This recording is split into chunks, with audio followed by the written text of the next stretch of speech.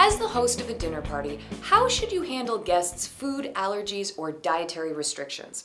Well, you can't plan for what you don't know. So if these are new friends you'll be inviting over, it's always a good idea to ask when you extend the invitation. Hi Kelly, so glad you and Pete can make it Friday night.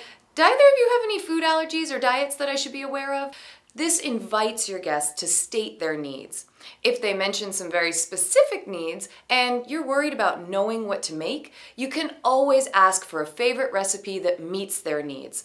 That way, your guests can either provide a recipe or they'll offer to bring a dish.